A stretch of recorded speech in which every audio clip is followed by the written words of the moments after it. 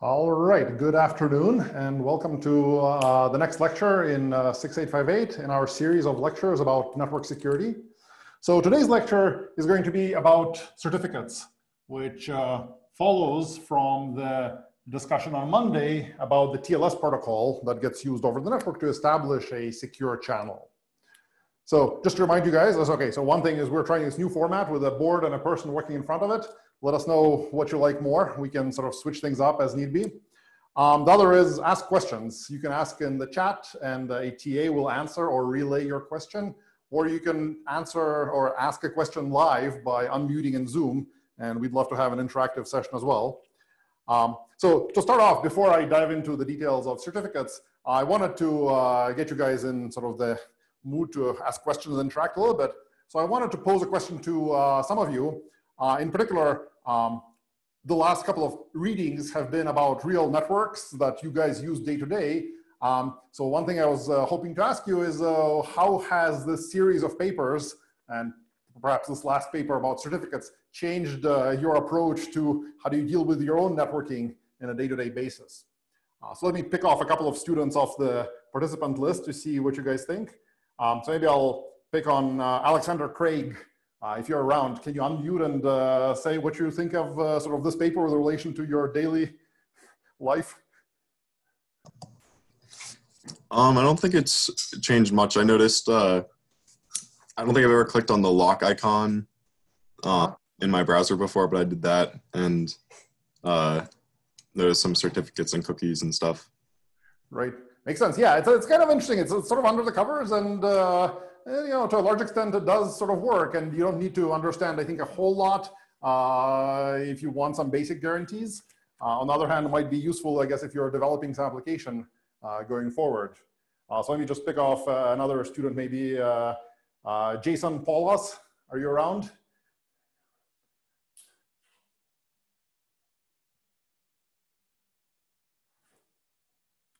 Oh, maybe not. Let me pick someone else. Hey, Keshav Gupta.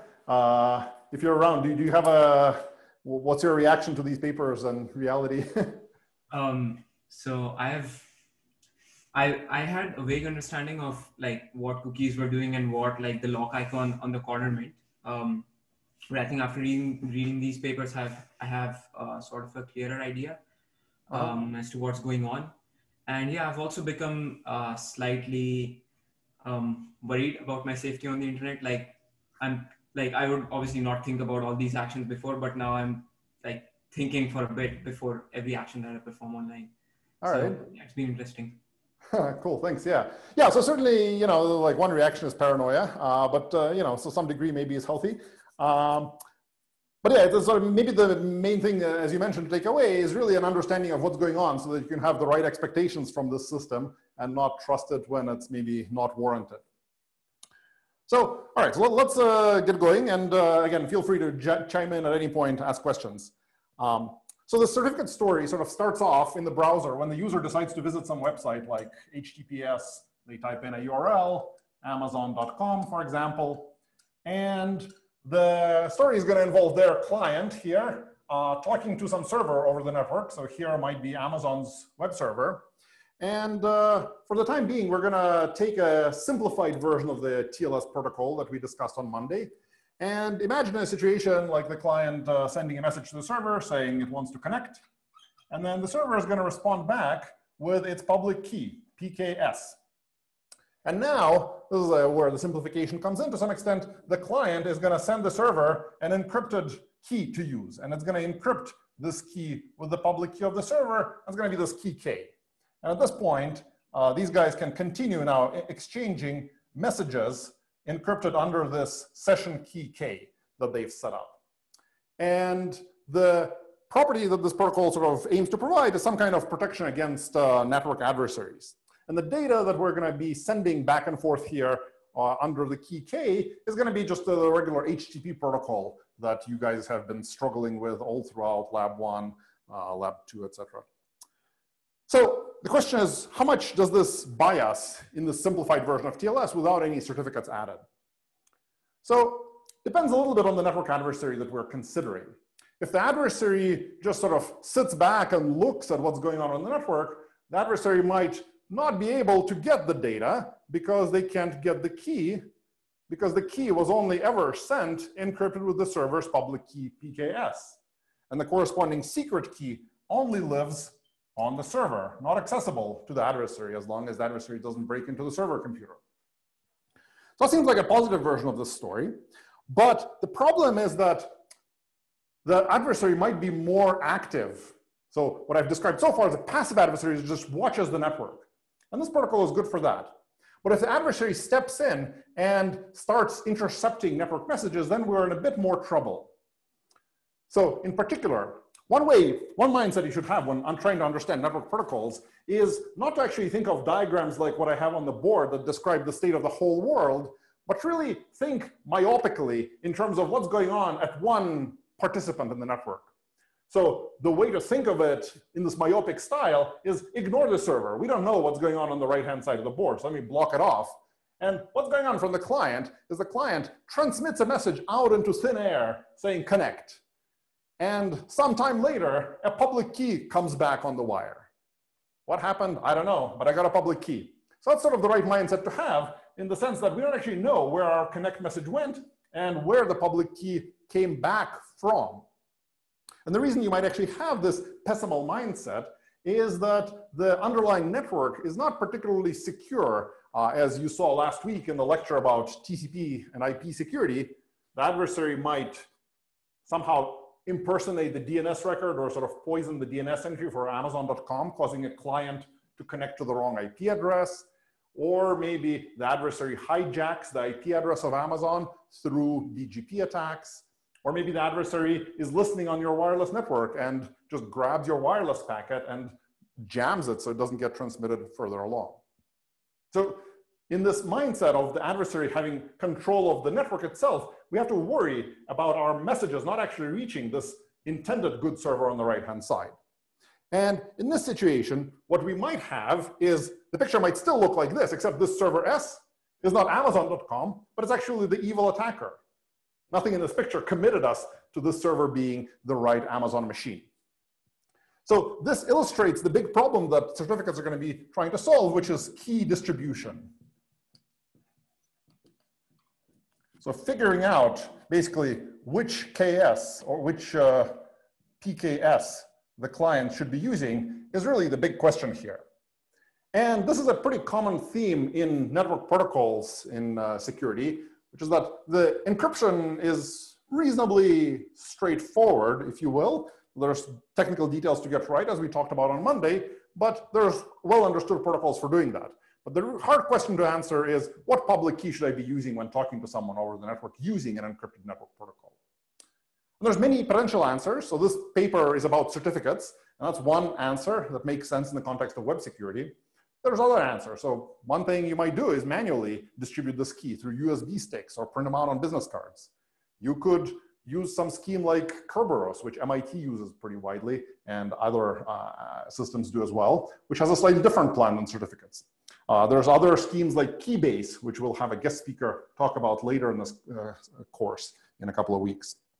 But for the purpose of this lecture, we're going to try to answer the question of authenticating this public key of the server using this certificate construction. Make sense? That's the problem we're going to be trying to solve. Interrupt if you have questions. And the solution of what this sort of certificate approach looks like is that we'll have an entity over here called the certificate authority, or CA for short.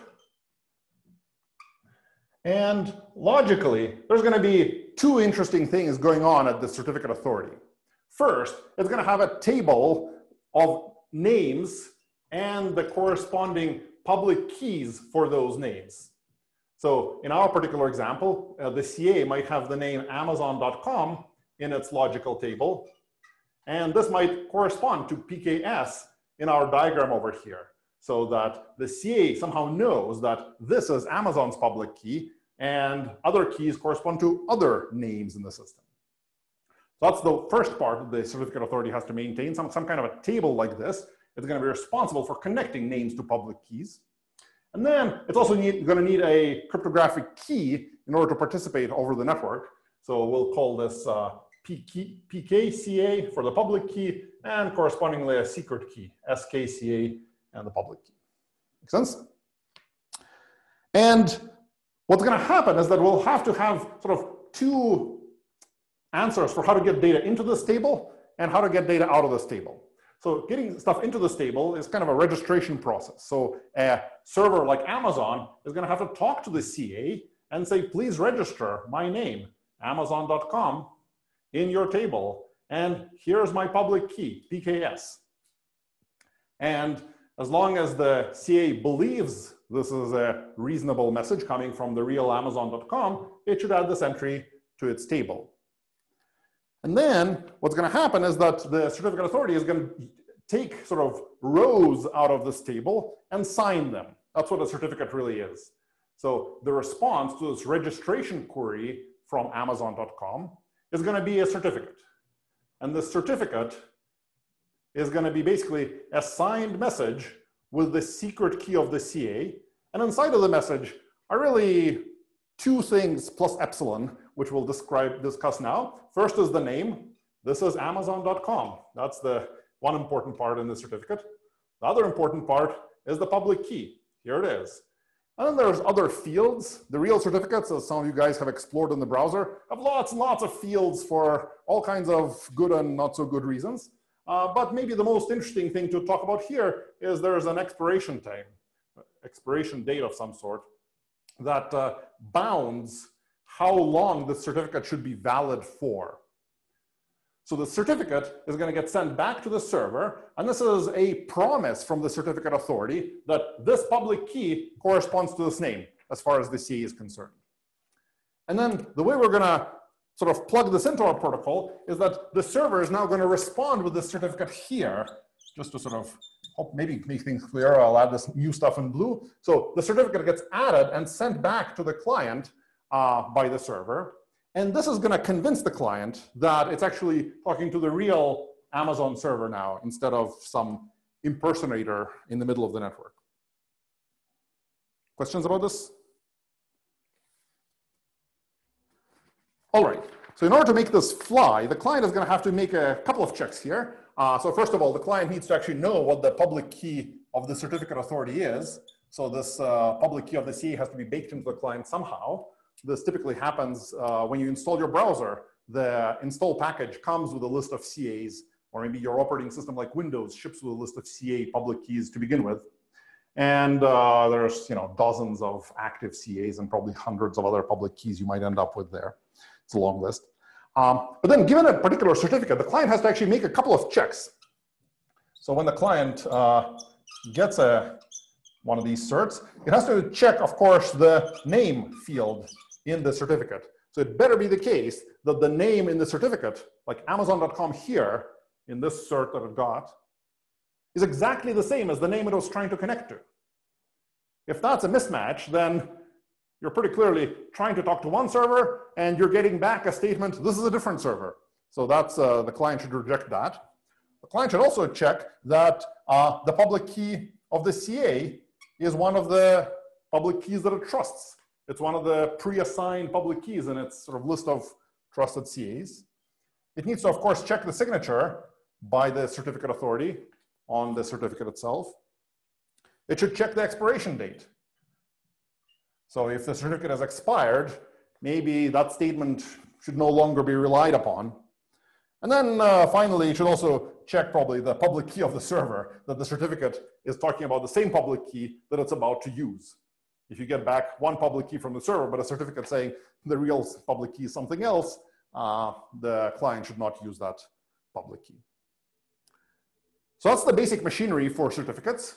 So roughly speaking, we're augmenting the key exchange protocol with some kind of a signed statement by a third party called the certificate authority that maintains a table of everyone's public keys and can give us these citations from the table in the form of a signed message.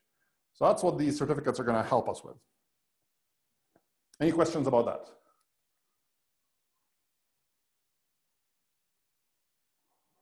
I have a question.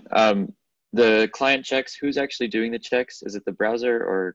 So yeah, so here, yeah, of course, yeah, so sorry, I should have mentioned, yeah, by client, I'm sort of implicitly saying it's the browser like Firefox or Chrome running on your computer, and it's doing all these checks for you. And what you see on the screen is probably like an address bar where you type this in, and then we'll talk about in a second, well, I guess what's gonna happen is the client, if all these checks work out, then you get this like lock icon in your browser window saying everything is good, and then the page loads. Yeah, so your browser software is performing all these checks, and the browser software has some configuration for these trusted CA keys that it comes with. Thanks. Yeah. Other questions? Yeah, I was wondering, how does the browser update or keep track of the public keys of the certificate authorities? Oh man, yeah, this is like a whole policy debate. You read all these mailing list entries, they're like, Basically, there's a committee of browser vendors, roughly speaking, and certificate authorities, like Chrome, IE, Firefox, and various CAs, Symantec, VeriSign, etc. And these guys, try to convince each other that like the CAs are doing the right thing and the browsers trust the CAs. Every once in a while, something bad happens. So roughly speaking, I think it's very rare that a new CA emerges. The main example I know of from the last probably like 5 or 10 years is Let's Encrypt, which was a pretty big development in the issuance of certificates. It's basically a new CA that will, for free, issue certificates to anyone as long as they follow a particular protocol we'll talk about in a bit. But roughly speaking, the CA list got populated kind of by Netscape when they started doing TLS or SSL way back in the mid-90s. They needed a whole bunch of CAs to start issuing certs, so they trusted a whole bunch of entities that wanted to come along, roughly speaking. And then since then, what's mostly happened in that list is that entries get removed if some CA does something horrendously bad. And even that happens after, dozens of email messages exchanged on that mailing list. It's all public, actually, kind of amusing reading if you want to look at it. But yeah, there's a whole politics sort of side behind this that sets this list. It pretty much always comes from your operating system or browser vendor, though. So it gets updated when you update Chrome or you update Windows. Slightly long-winded answer to that question, but a good question. Yeah, thanks. Other questions about this? All right, so one thing to point out is that an alternative design you might think about is like, why are we bother signing these entries? Like, here's a server that's perfectly good. We can just ask it, right? So why do we jump through the hoops of signing these certificate messages and having the server relay it here? How about we just have the client just talk to the CA directly and say, oh, hey, how about Amazon.com? Do you have an entry for it? And then the reply back might be, yeah, sure, here it is, PKS. And the whole thing could be over an encrypted protocol with a known public key of the certificate authority. We already know what it is. So this is a potential alternative protocol. Some systems work like this, not certificate systems, but for example, PGP does something kind of like this. There's public key servers that you can just query to look up anyone's public key in the PGP world. And the reason this doesn't work super well, or some of the downsides of this stuff, is that it's not necessarily clear up front which CA you should query. If there's 100 of these CAs, you don't actually know which one to ask. Another problem might be that actually the CA is now a performance bottleneck and an availability bottleneck. So if you had to query the CA every time you connect to a website, that's going to add an extra round trip to everything you're doing on the internet, which is pretty high in terms of overheads. And if that CA goes down because it's getting requests from everyone now, that's going to break the whole web. No HTTP client is going to be able to work now if the CA doesn't respond to these requests. Another problem is that the CA would then get a list of what websites everyone is browsing at any given time. Every website you browse, you would send a ping to the CA saying, oh, I'm about to visit Amazon.com. Please give me their cert. So this is not a great design from sort of a performance, privacy, security perspective.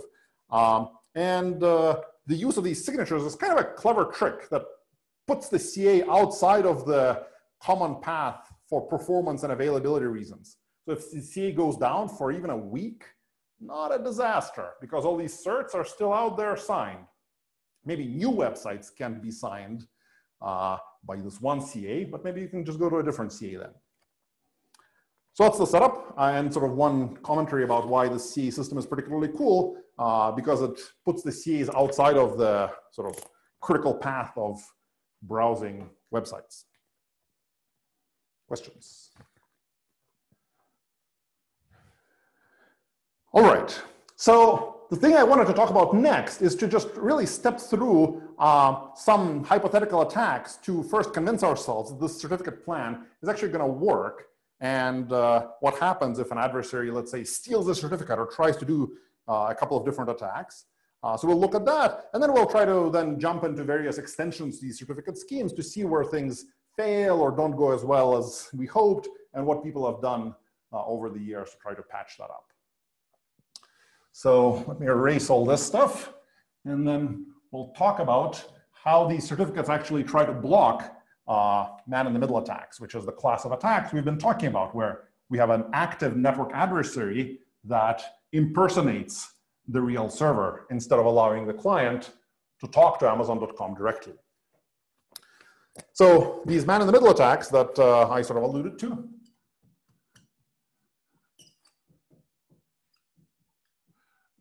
are roughly, the setup is the same from the client's perspective. You as the user still type in something like HTTPS Amazon.com, or maybe you click on a link, or you have a bookmark for it. And this causes your server, just to remind you what the picture was, to connect somewhere, maybe to the right server. But in this case, let's suppose that the adversary intercepted the network, and what you end up connecting to is to the evil server that's impersonating Amazon.com, not the real server. And now we're going to talk about what happens if this evil server responds with various sort of attempts to fool the client into thinking that it really is Amazon.com, everything is working out fine. And to keep in mind that there is a real server behind the scenes somewhere here. So there's the real Amazon server with a PK of S and an SK of S, and there's a cert for the real server. So this guy's out here somewhere, but the evil guy is blocking us. We're not able to, is blocking the client. The client is not able to talk to the server. So what could the evil adversary do here? Well, one thing they could do is maybe send their own public key, PKE. But the protocol expects some kind of a certificate, so we could steal the certificate from the real Amazon server. The Amazon server helpfully sends the certificate out to anyone that asks. The rules are, if you connect to Amazon, Amazon will say, here's the cert, go for it. So the evil guy could grab that cert and include it in its own response, trying to fool the client. So include PKE, but the cert of the real server S. So what's going to happen now? Well, the client is going to look at this public key and the cert and notice that the public keys don't match. So the public key that the evil server is proposing, PKE, is different from the public key that's inside of the certificate, cert S. So that would be a bit of a problem for the adversary, because now the client will close the connection right away. It sees that something funny is going on. Now, the adversary could also try other things. So it doesn't have to use Amazon's stolen certificate. So a stolen certificate seems to be hard to use because it's got Amazon's real public key in it, but the adversary wants to use their public key. Other thing the adversary could do is maybe get a certificate for some other domain name, evil.com. Why not? So then the adversary could instead send PKE and a cert for E, which is basically says evil.com corresponds to PKE. Now, this is a valid certificate, and probably E could grab that certificate if it really owns this domain name, and it'll have the right public key. But now the client will say the name doesn't match. In particular, the client knows, that the browser knows that the user typed in Amazon.com, but the certificate came back for evil.com. It's a perfectly good certificate with the right public key, but it's not the server we want to talk to. So that gets rejected as well. The other thing the evil adversary could do is respond back with a different combination, which we haven't really talked about yet, which is maybe it'll send the right public key for Amazon and the stolen certificate from Amazon. So it gets the Amazon certificate and Amazon's public key. Now, from the client's perspective, everything matches up. But here's the cool thing. If this were the case, if the adversary did this, then it's almost playing into the client's hands where now the client will encrypt the session key that we're hoping with the public key of the real Amazon server. And now the adversary is unable to decrypt the session key because it doesn't have the secret key on the real Amazon server over here. And now, basically, the adversary has gotten himself into a situation where they're not in a position to decrypt the subsequent data that's going to be encrypted with the session key. They could, of course, still block communication. That's hard to prevent here, but the adversary is not going to be able to eavesdrop or inject messages into our secure channel now. I have a question. Yeah, go ahead. Why do you send the public key along with the certificate? Because the certificate already has the information for. Yeah, so the reason key, this right? is like a simplified diagram on the board. The real story is, of course, that you don't, well, the real story is always complicated because TLS is extremely complicated, but indeed, there is no deep reason why the public key would have to be sent separately from the certificate, because indeed the certificate does talk about it. One reason why you might end up sending it anyway is that in real TLS, there's actually a whole bunch of certificates that you might send that form a chain from the CA to an intermediate CA to then another CA and then finally to the end host. And all these guys have their own little different public keys and certificates underneath signed by the next guy. And it might be still useful to have the public key that you're expecting to key exchange with. So you're absolutely right that this diagram in this simplified protocol is redundant. That, yeah, the cert has this public key and this public key is also appearing on the outside. You might or might not need this in a more sophisticated real system, indeed.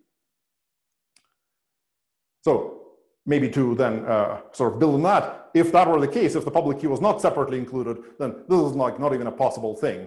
This would be silly for the attacker to try this. Like the only thing they can really send is the cert, which has, of course, its public key, or the cert of Amazon, which has Amazon's public key. Yeah.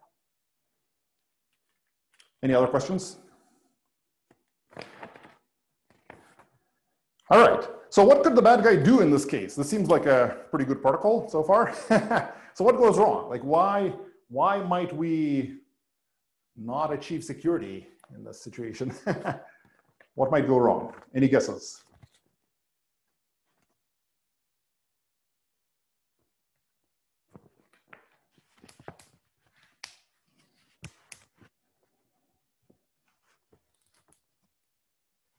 All right, so let me maybe propose a couple of things that I think end up being problematic for HTTPS in this case. Basically, ends up being the case that the technical core that we just discussed is pretty much a pretty good protocol. It does work. So adversary, as always, in these network protocols sort of nibbles around the edges. And the edges here are at the input where the user figures out where they want to go. And in terms of the certificate authority, issuing the right certificate. So one thing that goes wrong is that maybe the user types in the wrong URL, or maybe they click on a link that is not quite what they intended. So for example, if you get an email asking you to visit Amazon.com with a 0, well, if you're not super careful, you might think that's fine, but this protocol is now guaranteeing something else. It's guaranteeing you're talking to Amazon with a 0. That's maybe not quite what you wanted to happen. Another possibility of what might happen is maybe you're not careful about HTTPS. Maybe somehow you end up at an HTTP URL for the real Amazon.com or Amazon with a 0. At that point, it doesn't matter. If you're not using HTTPS, if you're just doing regular HTTP, then none of these defenses apply. So it turns out to be pretty important in practice, especially if you're typing in a URL by hand. Often what happens is the user types in just the domain name, like I click on the address bar, I type in Amazon.com, hit enter. If I don't explicitly type in HTTPS, then what will happen is that my browser will try to connect to the server through HTTP, and if that works, maybe the server will redirect me to HTTPS. But this is the SSL strip attack that the paper talks about. The adversary could just force my browser to use HTTP if the user didn't explicitly ask for HTTPS, and the client doesn't otherwise know to do that. That's another sort of vector that goes wrong here. And the last thing that I alluded to is basically if the CA misissues certificates.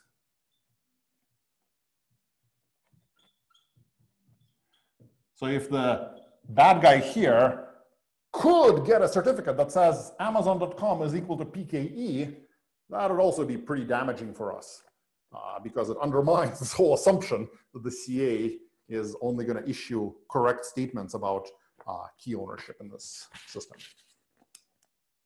Make sense?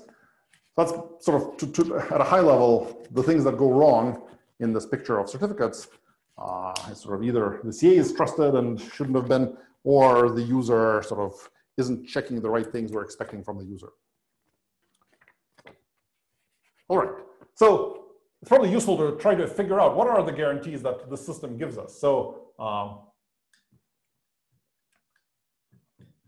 what can we expect? So suppose that you're browsing some website and you get this, you go to some URL and you actually get your lock icon, which we were previously talking about. The server checked the domain matches the certificate matches what the server's public key is, etc.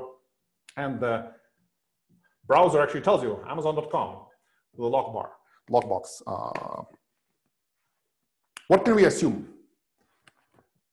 Well, the thing that I think this protocol gives us, the positive version, is that really we're talking to an approved server in some sense. So it's approved in the sense that some certificate authority out there thinks that this is indeed a server for Amazon.com or the public key for Amazon.com. And the server we seem to be talking to knows the corresponding private key, which is pretty good. Excludes a whole bunch of attacker servers that hopefully don't have that private key. But notably, this is not really a statement about the security of whatever you're going to do on that website. So if you're about to use that website to submit some important confidential data, or if you're going to type in a credit card number, email message, whatnot, then this protocol isn't really guaranteeing that. So the things that, for example, doesn't really cover is all the JavaScript that's going to run on this website, or any of the forms that the web page contains, or links.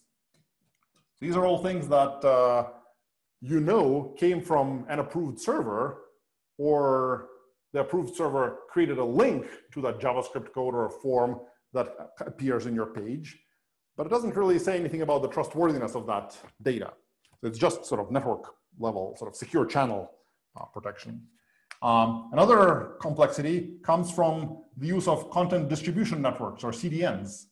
So if I'm hosting my website on some CDN like Akamai or Cloudflare, then clients probably are not going to be talking to my server having my private key. Instead, they're going to be talking to some Akamai server, of which there's probably thousands or tens of thousands around the world. Now the question is, what's going on? How is that server going to have my private key? And one answer is, in some situations, you just give your private key to Akamai or Cloudflare, and they will use your private key to sort of impersonate your website. So now the approved server is any Akamai server in the world or any Cloudflare server in the world. So it's a sort of a complicated story, but really the right way to, I think about the guarantees you're getting in sort of the overall web security sense is that you're getting some document that resides on a server that the owner of that domain approved of, which is maybe a little bit less exciting than the guarantee you would have wanted, which is it's okay to type in my email message or credit card number into that web page. But good to understand this stuff.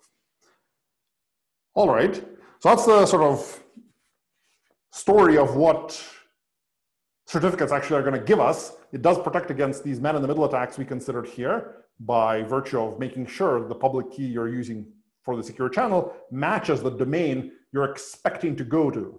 So it's crucial that the user really is involved in checking the domain they either want to go to, or they check the domain they ended up on by looking at the screen of the browser at the address bar to see where are they right now. Any questions about this part of the story for certificates?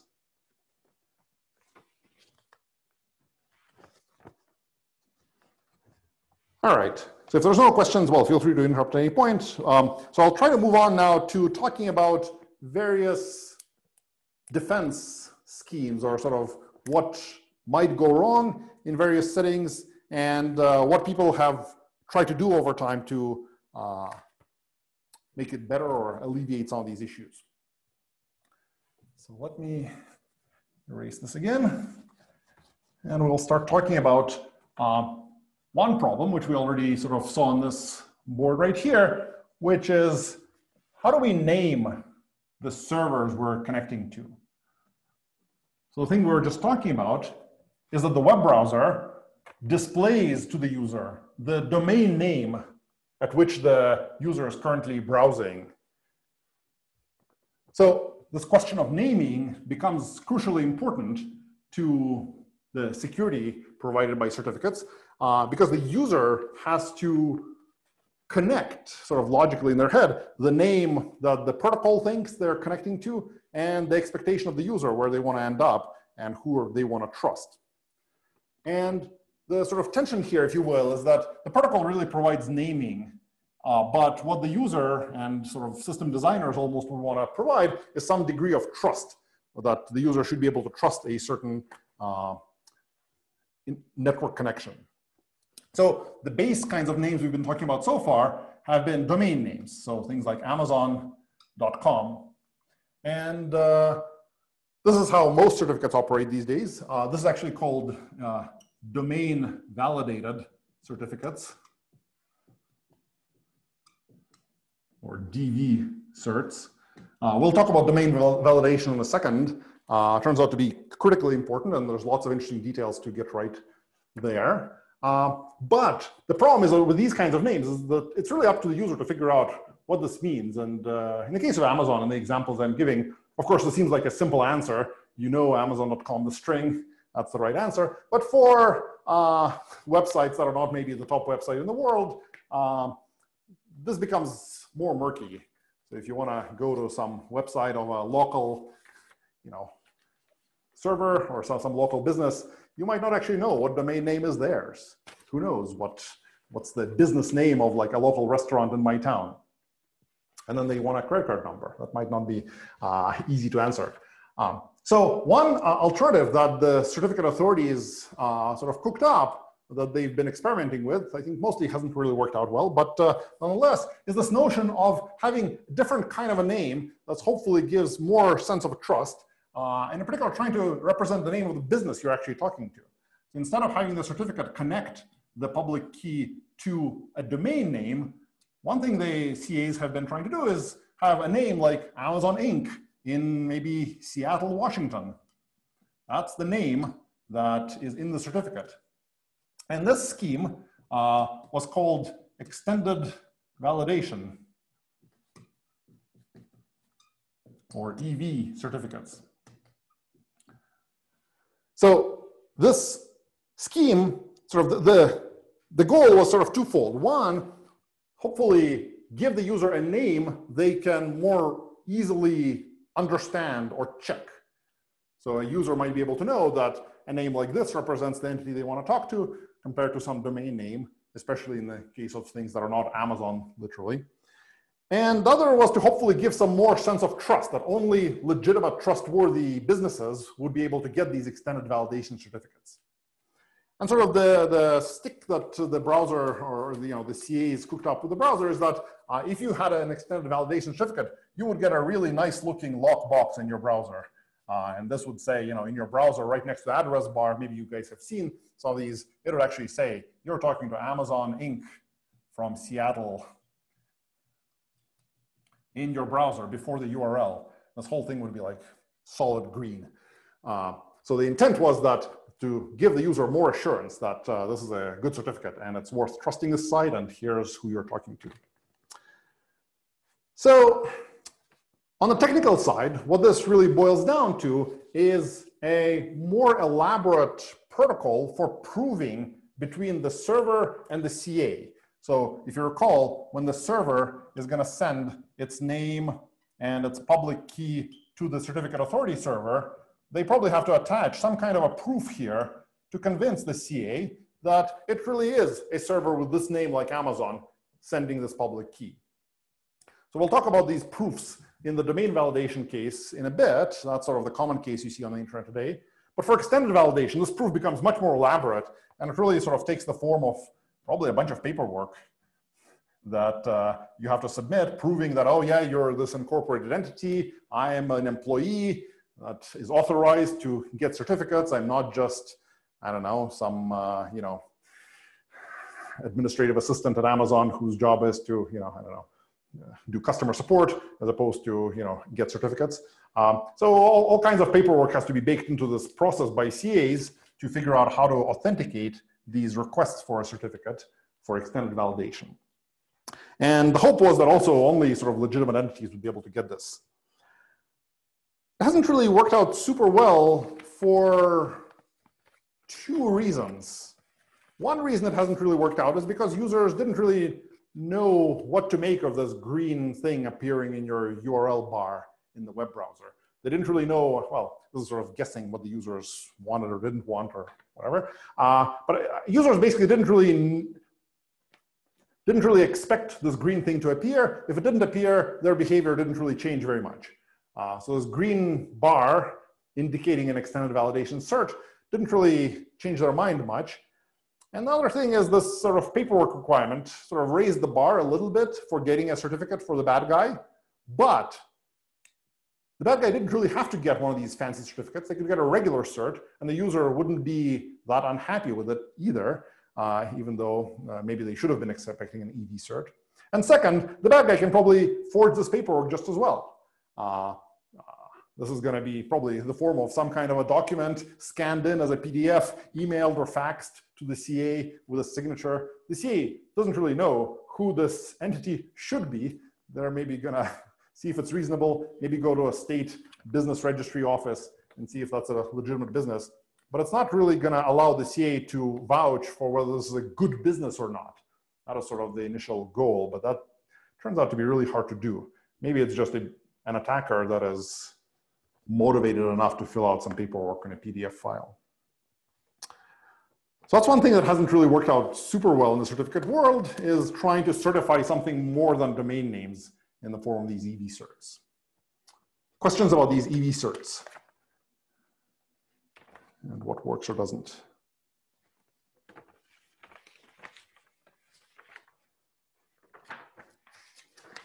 All right.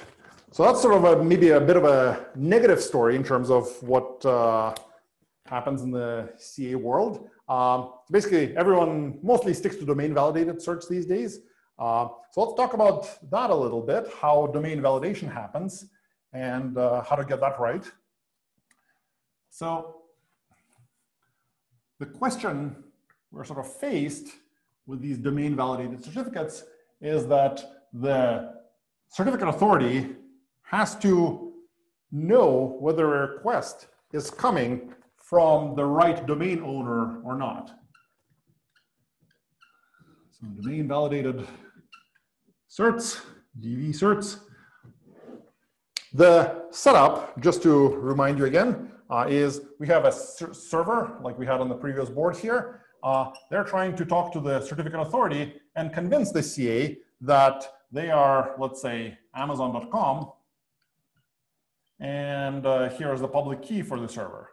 The question is, how should the CA make sense of this request? How do they know this is Amazon.com talking to them or not? So in this space, actually, the story has gotten quite a bit better over the last couple of years.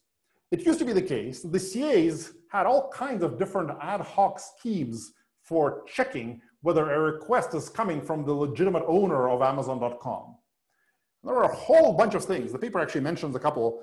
So one is the CAs used to send an email to something like admin at the domain you're trying to register, in this case, Amazon.com. So you might send this email, and the email has some sort of a special link you got to click or a special code you got to enter. And if you're able to get this email, well, that means you're allowed to register certificates on behalf of Amazon.com. There's other setups as well. So instead of maybe getting the admin email, another scheme might be, you use Whois. This is a registry system for domain name owners. So the CA could query this Whois database. And the Whois database has some kind of contact information for every domain registrar. And maybe then the CA can send a text message to the phone number there, or call that person in principle. Another scheme. Another common thing that CAs used to do was they would require that the domain owner would put up some magic token special file on their web server. So basically the CA would request the plain text URL, HTTP, Amazon.com, the domain that's being registered or getting a certificate for, and then there's some sort of a challenge.txt there. So if the user can stick a random string that the CA chose into challenge.txt on their website, well, that probably means I got a request from the real domain owner. So there used to be a whole bunch of ad hoc schemes like this. It was actually not so great that they were so ad hoc. Well, there's two problems here. One is that these schemes are not really based on anything super hard in terms of cryptography. So what you can see is actually all these schemes are sort of hoping network security is working without TLS even. So like this email is just a regular email sent over SMTP over TCP. Whois queries are not encrypted maybe. These challenges are going over regular HTTP. There's no HTTPS we can use yet because we don't have the cert yet. So this whole bootstrapping of certificates turns out to be a real weak point for issuing certs for CAs. That's what they were trying to fix with extended validation to some extent. It hasn't really worked out that well. So one is that there isn't really a root of trust that you can really base these decisions on. You gotta sort of hope that the network works. But the other sort of deeper problem, or maybe orthogonal problem, was that there was no standardization on terms of what kinds of challenge you should issue to the domain owner to get a cert. So the amusing anecdote that the paper has is that someone figured out that the webmail system live.com that Microsoft ran, the sort of successor to Hotmail, if you will, allowed users, of course, to register email addresses, and they registered the email address something like SSL certificates at live.com. So this was just some user that just wanted this email address. But it turns out one of the CAs at the time thought this was an okay way to check domain ownership. So this one user registered an email at live.com and then convinced that CA in question to send this challenge to their email address. And therefore, they were able to get that CA to issue a certificate for live.com. That's also a bit of a problem. So the nice thing that sort of happened in this space really is some standardization of this challenge protocol. So there's now a fairly standard challenge protocol called ACME, stands for like Automated Certificate Management Environment or something like this. But it's basically sort of a standard set of challenges. And at least the nice thing here is that there's like a standard URL on your website where you're supposed to stick a randomly generated file, and that proves that you're the domain owner. In particular, the nice thing is you could, as a server operator, you could make sure no other user sticks stuff at that URL, and you know exactly what that URL is, and UCA shouldn't surprise you with a new magic URL you have to protect. So that's one nice thing that's happened in this space, is now there's agreement on how we should have CAs authenticate domain ownership in this way. And the prominent certificate authority that implements this is a CA called Let's Encrypt. We're doing quite a bit of cool stuff in this space these days, and that's sort of accessible to anyone publicly for free. Has been quite nice for adoption of TLS and certificates. So that's the domain validation sort of story. Any questions so far I should ask?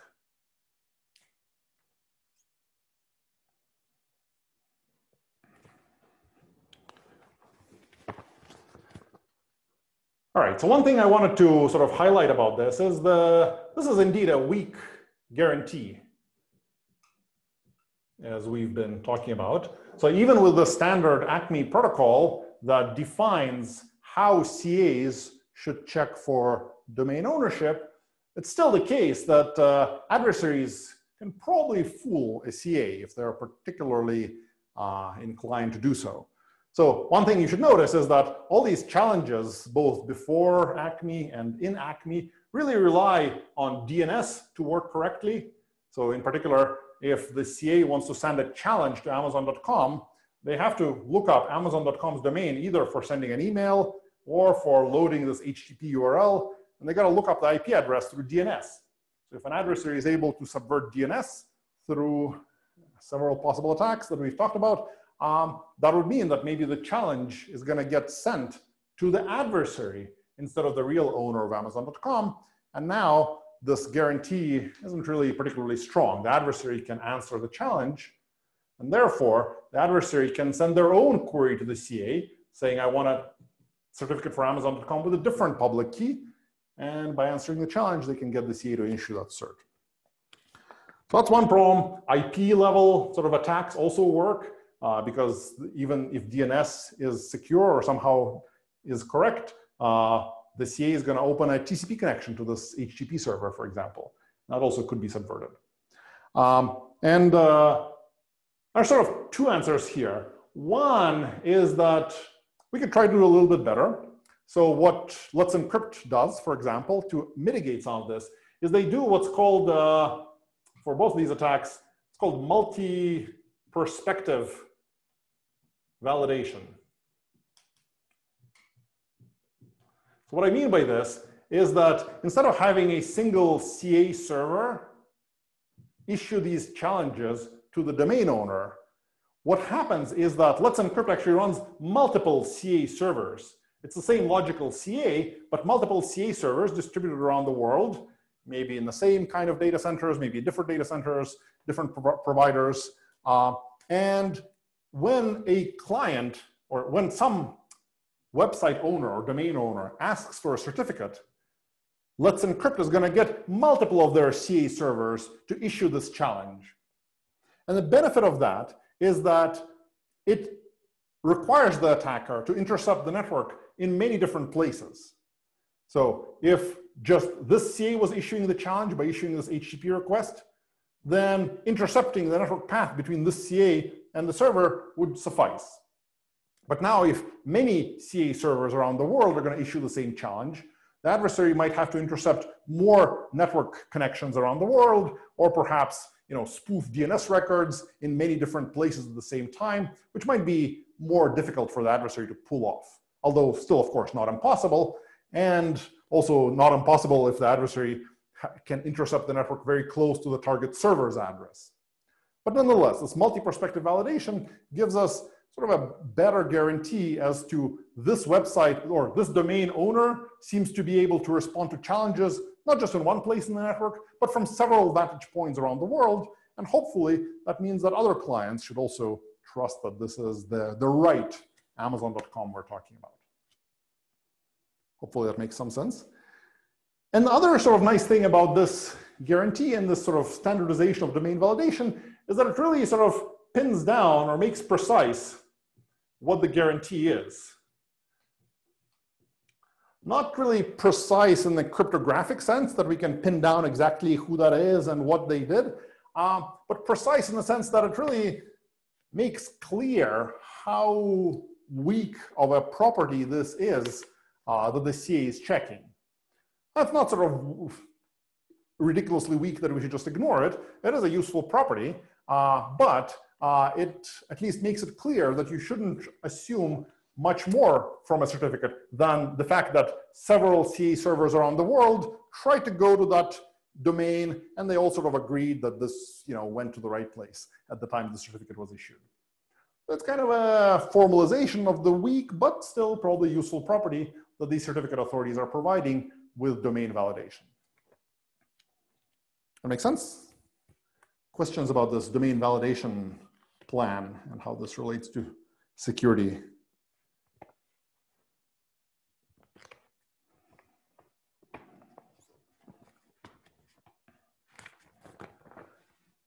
All right. So that's what sort of people have done in the certificate issuing sort of on the CA side in terms of how they issue certificates to various names and domain owners. So the thing I want to talk about next is a problem of revocation. So in our discussion so far of this certificate setup, we've been assuming that once we issue a certificate, as long as we issue it to the right guy at the time, we should be pretty good because we had the right server. So if, for example, if a server passes our domain validation checks, or if the server passes our extended validation checks, then we should be in good shape in terms of them being secure. The problem is that there might be various things that happen after the certificate is issued. So for example, we might have a server where the secret key gets stolen by the attacker. So someone breaks into the server for Amazon.com and grabs the secret key, SKS. So it's kind of damaging now because it means that this attacker can impersonate Amazon.com. There's a certificate out there that's saying the corresponding public key really is Amazon.com. And similarly, if a domain is transferred or sold, this is also a problem because the previous owner of the domain might have a certificate for that domain name for a public key that they know the secret key of. So one example here is Facebook's purchase of FB.com, which used to be a domain owned by someone else, not Facebook. And that previous owner could have gotten a certificate for that domain name for their own public key. And when Facebook bought this domain, there's no way for Facebook now, potentially, to reclaim ownership and to invalidate this prior certificate. So the way to think of this is that all these signed certificates, all these signed statements are still valid.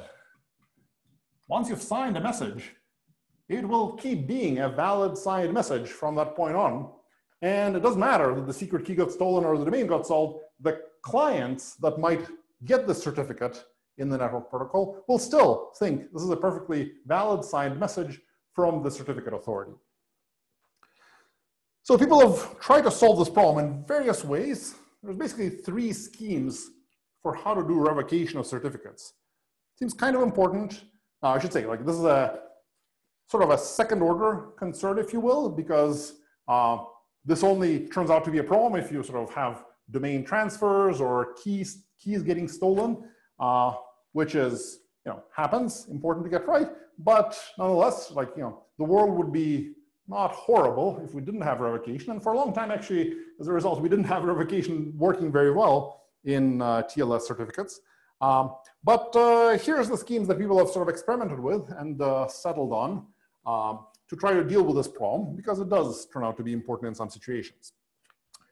So the setup is we have a client, as before, and the client is trying to talk to some server over here.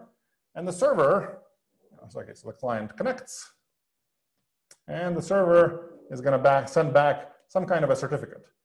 And the question the client now is facing is this a valid certificate? Is this still a certificate that tells me the server's public key, or has this certificate been invalidated for some reason, like the secret key was stolen, or this is now a different domain owner? And all these schemes are going to involve the certificate authority in some form or another, because it's really the certificate authority that had this table of names mapping domain names to public keys. And it's going to be the certificate authority that has to now make a signed statement saying, that's no longer the case, sorry about that. So the certificate authority, at some level, has to maintain a table of revoked certs. And this table just sort of has, cert 1, cert 2, etc. This table probably gets populated when the server owner tells the CA about a compromise or about purchasing a domain, or sort of claiming ownership of a domain. So there's some protocol that is not super well specified and varies by CA, where you can sort of ask the CA to please revoke a cert. And you could imagine one way to tell the CA the cert should be revoked is if you can sign this revocation request with the private key that corresponds to the public key in the cert. This basically means the secret key for the entity in the request, so you should represent that entity. And if you can sign a request, you should be able to stick your cert in the revoked list. So this would allow a current owner of a certificate to revoke their cert if they suspect their secret key, their private key, got stolen. Or maybe you can authenticate this revocation request through domain ownership. You could say, oh, fb.com is now mine.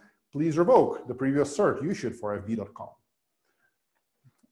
The protocol for doing that is a little bit CA specific. But the next step is, how does the client check if the certificate that it's seeing from the server is one of the revoked certs in the CA's list?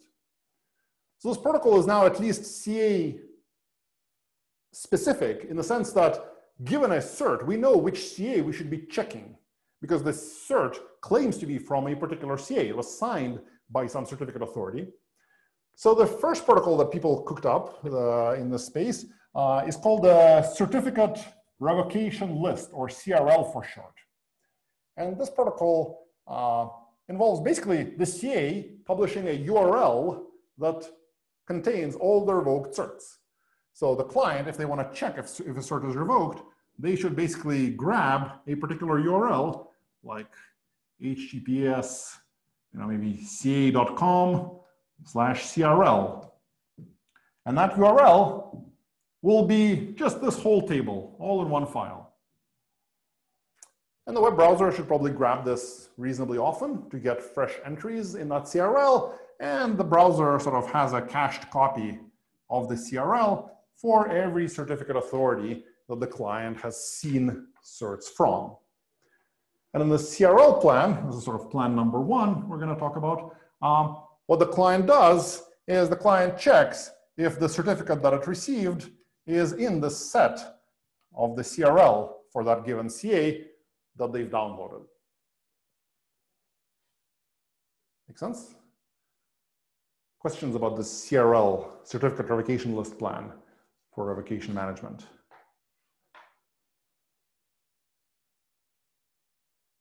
Has a good property that you can indeed revoke a cert, and the clients will hopefully grab this URL back from the CA.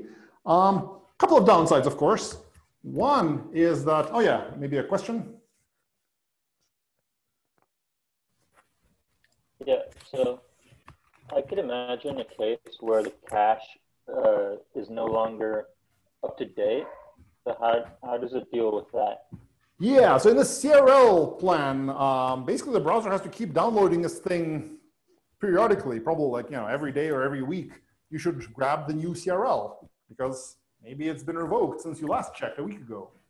So that's one reason why this is not such a great approach, because it requires a client to download this whole large database of revoked certs. Could be potentially as big as how many servers there are on the internet, even though I just want to talk to one guy.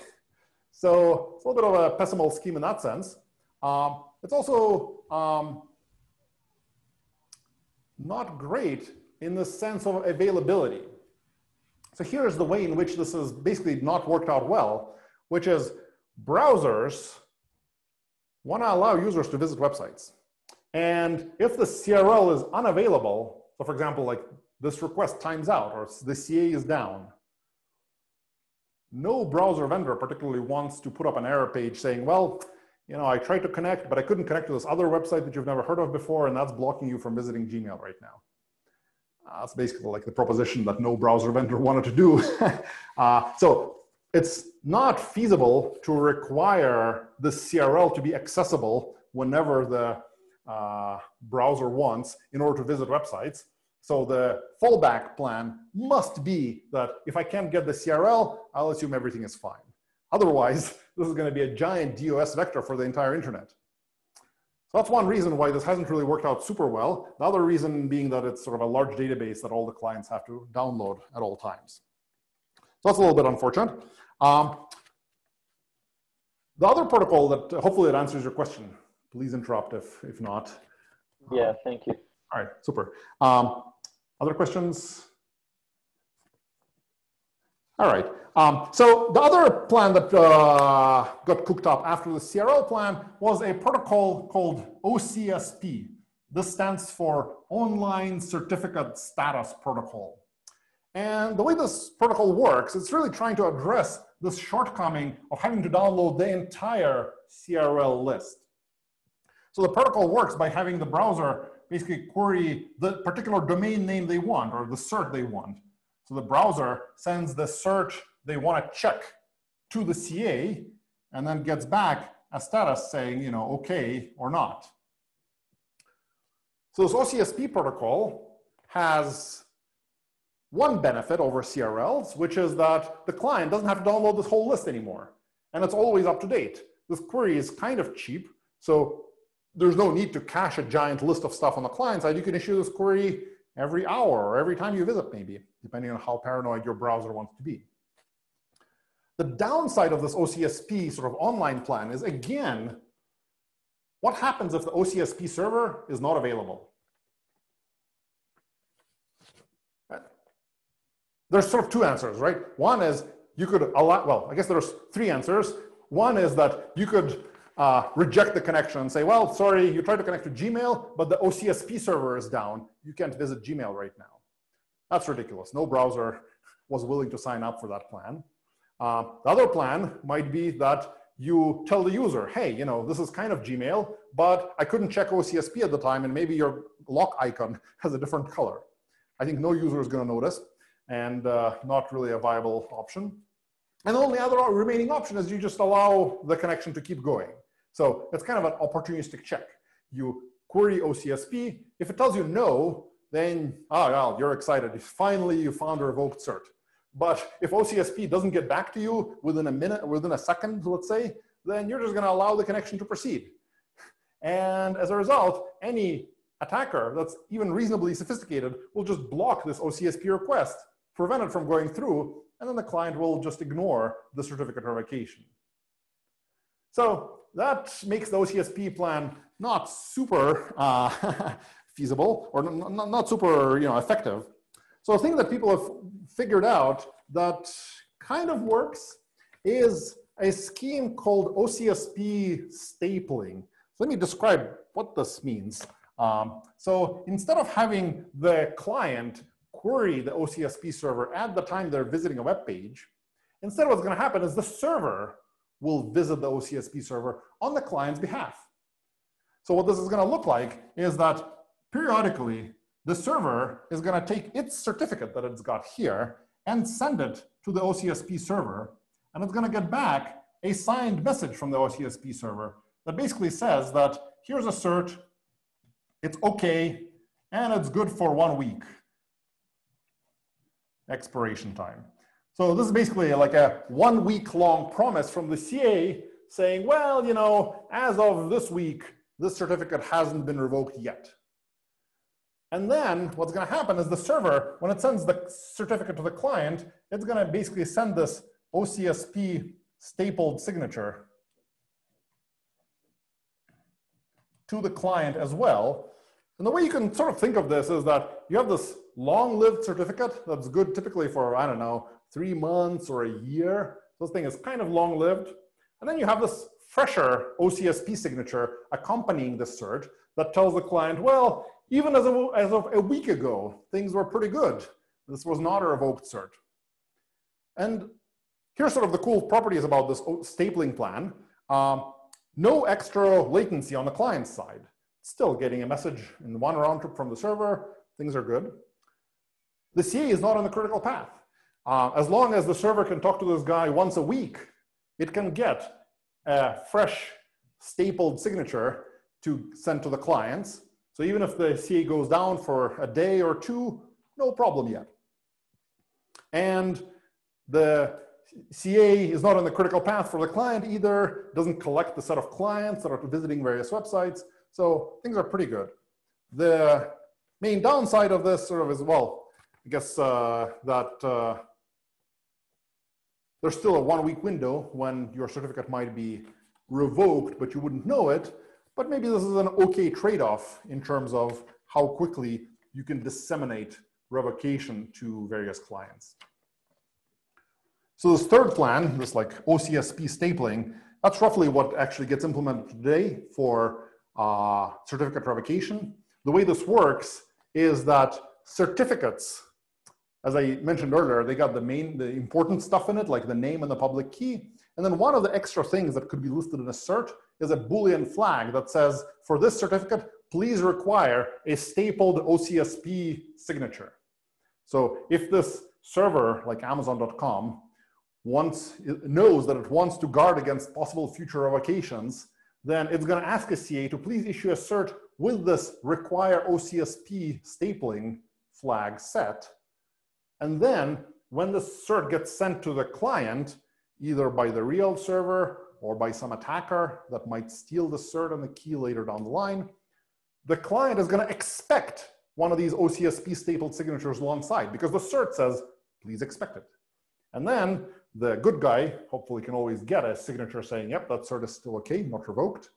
And then the bad guy will have trouble within a week of stealing the private key, let's say.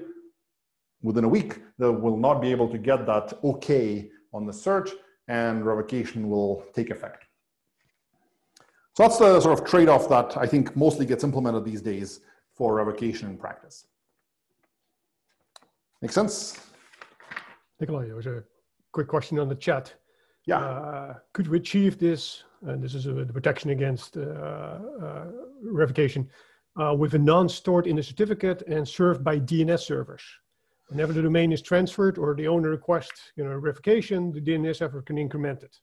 So yeah, so I think one thing that we can talk about is indeed dealing with CA compromises. So maybe let me talk about, I was going to talk about CA compromises next, and we'll sort of talk about how this folds into sort of distributing this information through DNS. I think the short answer is that if we trust DNS, then you could imagine a scheme where DNS records list not only the IP address to expect for a particular name, but also the certificate to expect or the public key to expect for that name. And in some other universe, this could have been a sensible design if DNSSEC was deployed and got used as a result. One problem is I think many of these things, as you can see, successful systems evolve in sort of strange ways. And this is an example of that. If we had DNSSEC, the world might have looked different. But in the absence of DNSSEC, most DNS queries are not really authenticated. So it's hard to trust the result of a DNS query. And as a result, we're stuck with this slightly roundabout way of authenticating ownership of domain names and getting fresh information about which certificates are valid or not. But indeed, actually, one of the schemes that some CAs use and some browsers, some clients use, is to look up what's called the TLS-A record in DNS, which contains a hash of the certificate you should expect for that name. And indeed, for clients that support this, I think it'll work. My understanding is that no web browser does this, but some non-web clients actually follow this protocol for looking up certificates of particular names. So in particular, so I wanted to sort of talk about this DNS-based certificate checking in the context of CA compromise. So the reason I wanted to sort of talk about it in this context is because there could be a number of problems arising if you accidentally or somehow end up with the CA issuing a certificate that has the wrong public key for a particular name. So if a client, let's say, wants to go to gmail.com and connects to it, and what we get back is a certificate that has the real name gmail.com, but the attacker's public key, the public key of the evil attacker, then we're in trouble, right? So, and this might be for many reasons, might be because of this situation we had earlier where the domain ownership changed. So maybe gmail.com or something like it was recently purchased, and this is the certificate of the previous owner, and now we have a new owner, but it also has other attacks, right? Like, so maybe the CA itself got compromised because there was a bug in the CA software, or maybe the CA was fooled through domain validation into approving the wrong public key for a given name. Or maybe there's like an employee at that CA that was not trustworthy and tampered with the CA's internal system. So there's many reasons why you might end up with a CA issuing the wrong cert. It happens actually surprisingly often. Like I think every year there's been some interesting story about a certificate being misissued to an adversary for all kinds of different reasons. The paper has a couple of links that are interesting in that regard. But it is an important problem to deal with because it does show up, and it shows up in situations that are sort of high value, if you will. And the answer in general to these kinds of CA compromise stories is to do some form of key pinning, which means that the client has an independent view of what it thinks are the legitimate certificates or public keys for a given name. That's almost independent, or like somewhat independent at least, from the CA's view of what should be legitimate or not. So roughly speaking, the client maintains some kind of a table that says, here's the domain, and here's the hash of cert to expect for that domain. And maybe the domain in our example, gmail.com.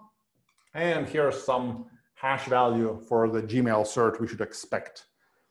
And the main question in these key pinning strategies for dealing with CA compromises really comes down to, how do you populate this table? I should say this key pinning approach seemed like a great idea, something like 5 years ago maybe, or maybe a little bit more, 7 years ago. And then since then, it's sort of fallen out of favor. We'll talk about various ways to populate the table in a second, but roughly speaking, the reason it's fallen out of favor is because it's really easy for server operators to shoot themselves in the foot with this key pinning approach. So for example, I'm thinking that I'm gonna set up Nikolai's web store, and I'm gonna get a domain name. I'll pin my cert because I wanna defend against CA compromises. And it's like, well, maybe a threat I should worry about, but a bigger threat might be just like, my hard drive crashed. I lost my private key. I can get a new cert, but it's a different cert, and I pinned my old cert in everyone's browser already. And now all of my customers, when they visit my website, are going to expect a different cert, and they'll get a horrible error message saying Nikolai's website has been compromised, it's using the wrong cert. And this actually happened way more than CA compromises. And for that reason, this key pinning plan mostly has fallen out of favor. But nonetheless, it's sort of interesting to see how you might populate tables like this, because various approaches like this still sort of show up in various forms.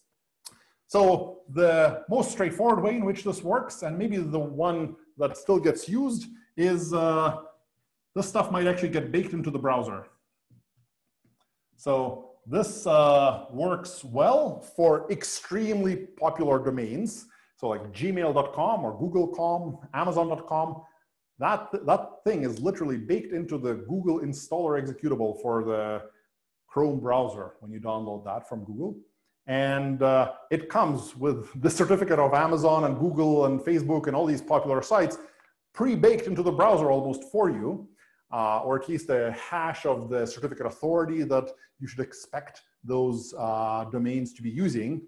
And this is actually what caught a number of these CA compromise attacks in the past. So in one case, I think there was a web browser in Iran, if I remember correctly, where a user was using a Chrome browser to visit gmail.com or mail.google.com, I think.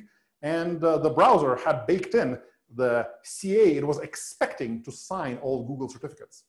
And the browser saw a different certificate signed by some new CA that it's never should have been signing Google certs before. And the browser actually sent this error report to Google.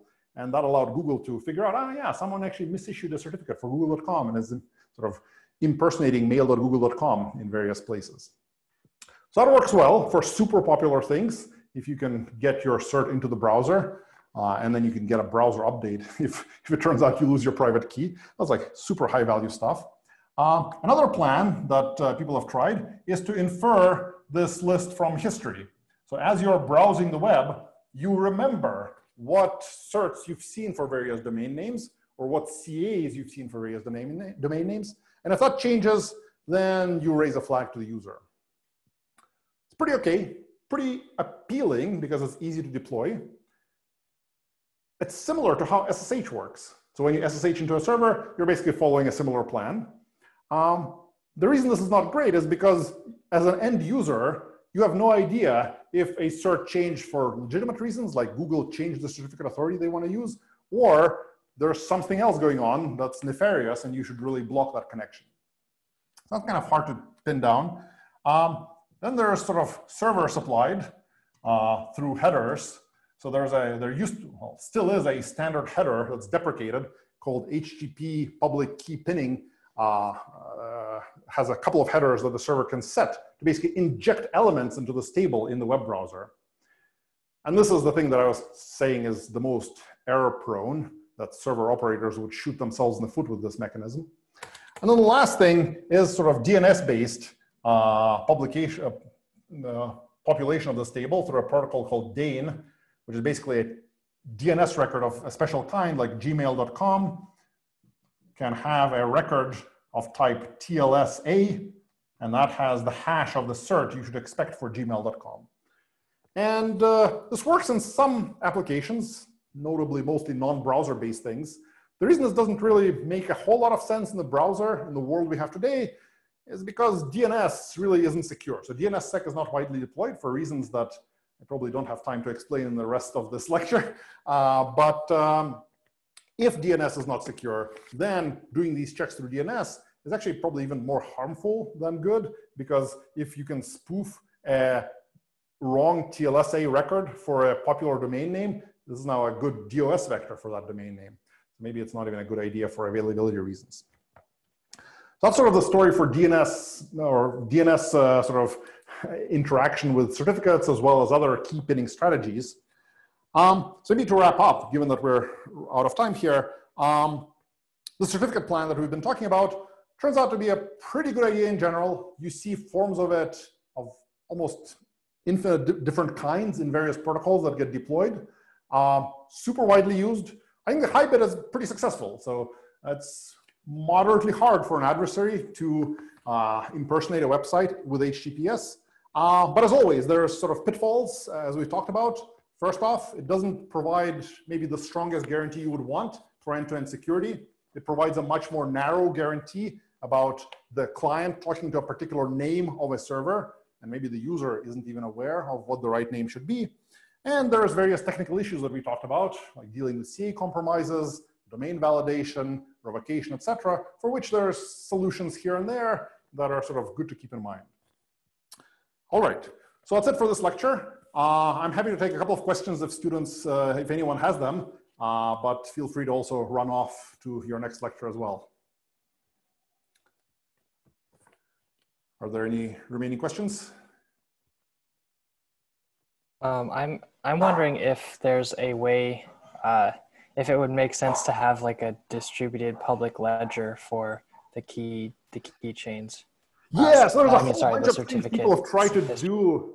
Yeah, people have tried to do a whole bunch of stuff in this space after being disappointed by CAs and how it's panned out in practice. One thing you might want to look up is a system called Namecoin, which is kind of a name to public key mapping system that runs on top of a blockchain. It's not super widely used, but it has interesting, cool ideas that you might sort of, I think, are probably closest to what you're asking about. And the cool property here is there's no single CA entity that's trusted, and anyone can come along and register a name.